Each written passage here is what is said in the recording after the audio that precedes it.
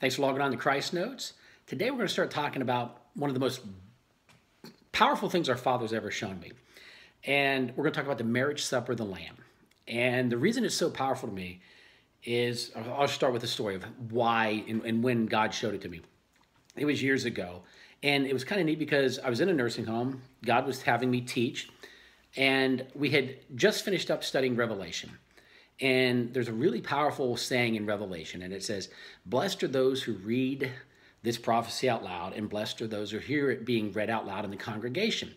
There's a blessing when we get together and we study Revelation.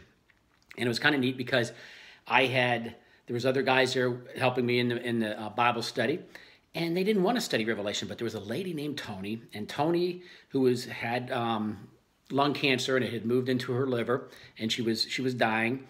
She said, "I want to study Revelation." And I looked down when she said it, the other guy said, no, that's too deep for a nursing home. But when I looked down, she was glowing. And so we started studying Revelation. And then it's amazing. After we did that, all these things the Holy Spirit just kept showing me and showing me and showing me. So we'd finished Revelation. We'd go over and we're studying about the marriage supper of the Lamb. And my wife, Beth, she was there with us that night. So we go and I teach it like I normally teach, that talking about the marriage supper, we're there. It's all of us who are saved are there together celebrating.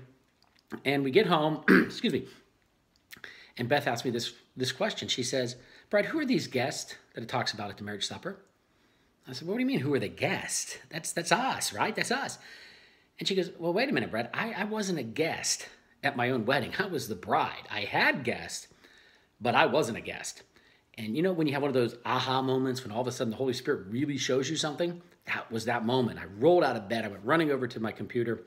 And it's like the Holy Spirit just started showing me scripture after scripture after scripture and showing me just how victorious Jesus was on the cross, that we get to have guests in eternity with us. It's not just going to be the bride of Christ. I mean, there's a time for just the bride and the groom to get together. I mean, and that time is wonderful. There's intimacy there. That's the wedding evening. But the party, the supper, that's when you want people around to celebrate what you have. You want guests.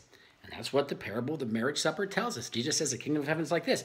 So there's these guests in eternity, and we get to have them there with us. And that's what's so great.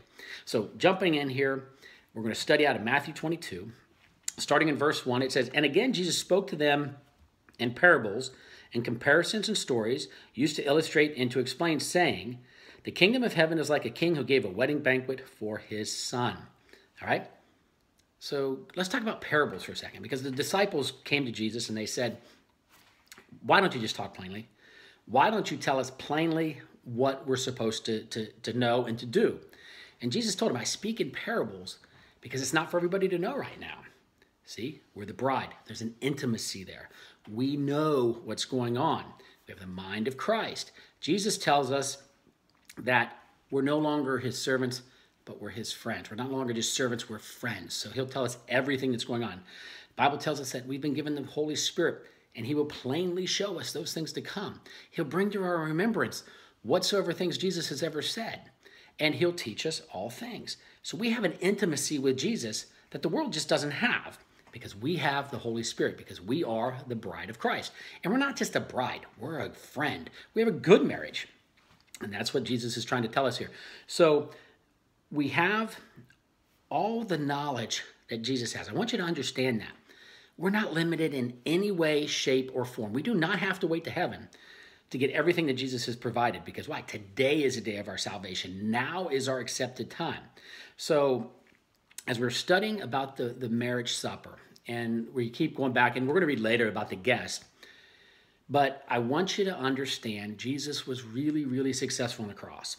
And his mercy and grace, like the Bible says, where sin abounds, grace much more abounds. In Romans, it tells us that all men have been consigned to disobedience, only that he may have mercy on all men alike. The Bible says that our Father would that all men be saved and come to the knowledge of the truth. And I want you to keep thinking about that. At a wedding, think of your wedding, there were guests. There were guests all over the place. And then, I got a fly coming right here, and there's guests all over the place. And that made the wedding supper a lot of fun. And think of this too. Remember when there was the guest there, the bride and the groom, they served those guests.